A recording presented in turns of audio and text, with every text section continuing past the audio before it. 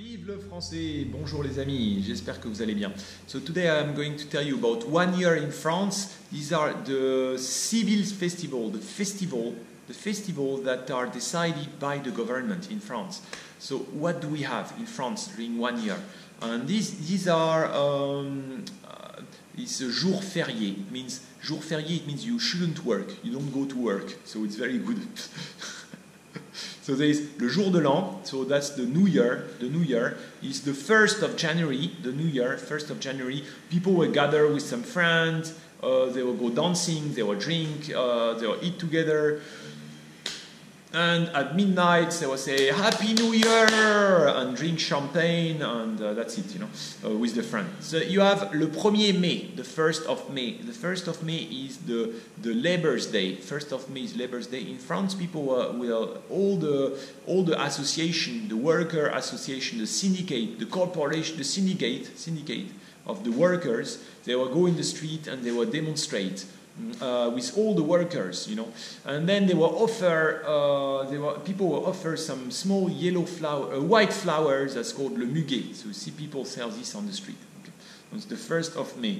The 8th of May. The 8th of May is the celebration of the end of the Second World War. Second World War, 1945. So you have huge celebration each year. You have the president of the US who will come there. I know these recent years there was a little bit some fight, and then Putin, the president of Russia, didn't come because he said, no, I disagree with this, I don't want to come here. Okay. There was a disagreement with the USA, so he didn't come. But usually he will also come.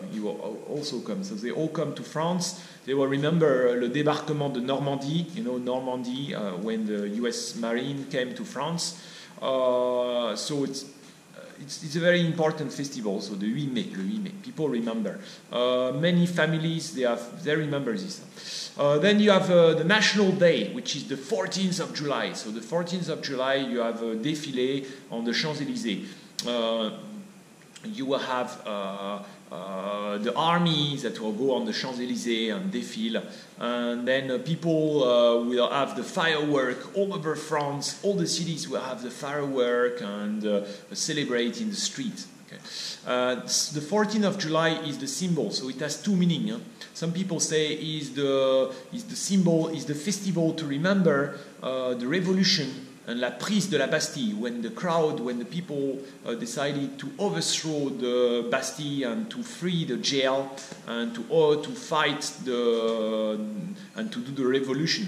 And some people say it's the 14th of July, 1790, and 1790 is the festival of the federation. So it means the new country, the new republic is the festival of the new republic.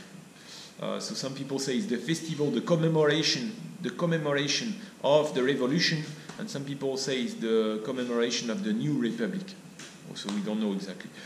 And then there is the 11th November, the 11th of November. The 11th of November is the end of the First World War. You know, the First World War, with la guerre des guerres, the war of the war.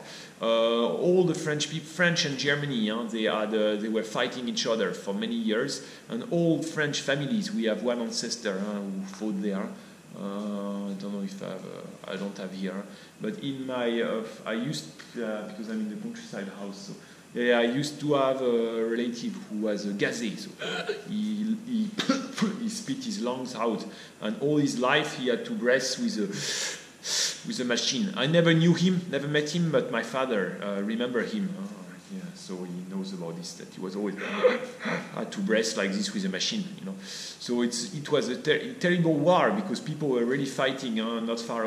It was the first time there was the mass, you know, the way to kill many people on huge scale, you know. So a terrible war, you know.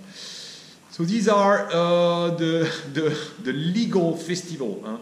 Let me remind you. So the 1st of January, le jour de l'an.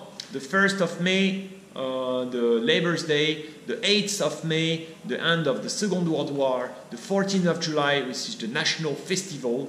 And the 11th of November, which is the end of the First World War. Okay. Merci les amis, à bientôt, au revoir.